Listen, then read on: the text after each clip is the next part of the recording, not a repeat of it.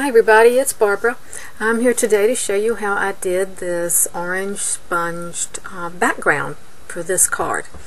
I started with some Daffodil cardstock from My Favorite Things, and then I cut out a circle using Circle STAX Set 1 Die-namics from some Eclipse masking tape. And then I put that down where I wanted my sun to be, because that's where you want the very lightest area to be when you're done. So you want to mask that off, so as you're sponging around it, that will stay clean, so to speak. So I'm starting with Daffodil dye ink and sponging with a ink blending tool. And I'm just going around, probably about an inch out from that sun area, and just blended it out. And next I'm going to go in with some orange Fizz. It's a lighter orange ink. It's also the dye ink, and I'm going to sponge it starting at the outside area and blend it into the very edge of the Daffodil ink. And this takes a little time, because you really have to go over and over and over to get the best look for this. So just be patient, and you might want to practice on some scrap paper first before you actually do a project to kind of get the feel for it. It does take a little practice, and it does take a little time, but you can really make some gorgeous backgrounds with this technique. Next I'm going in with orange Zest dye ink. It's a little darker. Again, blending into the previous ink and then out. I start at the edge of my cardstock, and if you'll see, most of the time I start doing my circular sponging motion on my craft mat and then move on to the cardstock. That helps to make it a little bit better transition. Otherwise you'll get too heavy an application of ink if you just put it directly on the cardstock.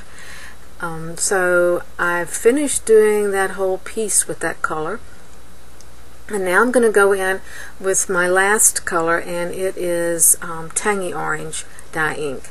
All of these inks are from My Favorite Things, and I'm doing the outer area with the darker orange and blending it into the others. Do you hear my cat? I gave her a treat. I thought she would be quiet, but didn't work.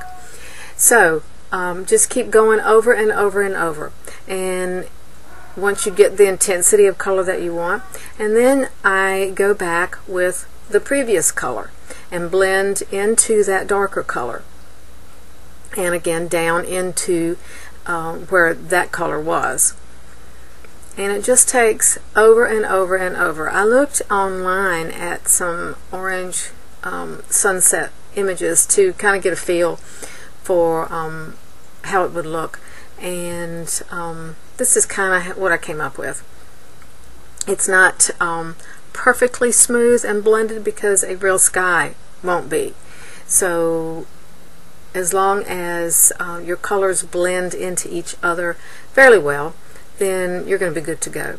Then I went back with the orange Fizz, which is the lighter orange, and did the same thing, and now I'm going back with the Daffodil. Sometimes, depending on how light your colors are that you're using, you may end up ruining your sponge when you go back into the darker color, but most of the time it will work. My goodness, she is insistent. I guess I'll have to give her another treat when I finish this. So again, I'm going back with the orange to really make those edges really blend. And also again, just keep doing it until it looks the way you want it to. And I will go back and kind of smooth out those borders between the colors. See, it looks almost like there's some clouds that are reflecting the sunset in there. So that is pretty much it for the sponging. And now I'm going to remove that sun, that mask, so that you can see how the sun looks if I can get my tool open here, once all the sponging is around. Isn't that beautiful? You can really, that just really looks like a sun.